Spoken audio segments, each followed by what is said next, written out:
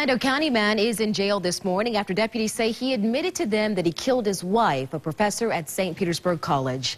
Our Bill Logan joins us live this morning from the campus where we're learning more about the victim. Good morning, Bill.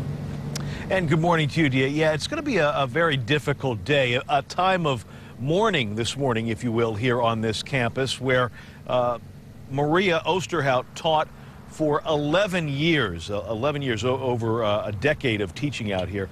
And according to the provost on this campus, she was a dedicated person, dedicated to teaching and caring deeply about her students. All that came to an end on Saturday, though, when her husband, Alan, called Hernando 911 and told dispatchers that he'd shot her over some sort of argument. Maria Osterhoudt was found in the home in that gated community, and her husband was immediately arrested. Once he was taken into custody, he asked to speak with a lawyer, so we were not able to get any information out of him as to what the motive was behind this, other than he had an argument, and that, I believe, it's my understanding, he had advised the dispatcher on the telephone.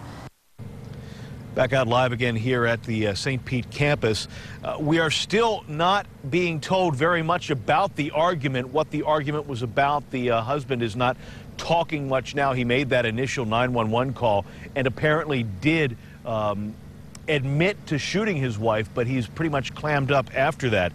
We do know, however, that as this shooting is investigated up in Spring Hill in Hernando County, that here in Pinellas County, in Tarpon Springs, it is going to be a very tough day for students and friends on this campus. We're reporting live this morning at the St. Pete College campus in Tarpon Springs. Bill Logan, ABC Action News.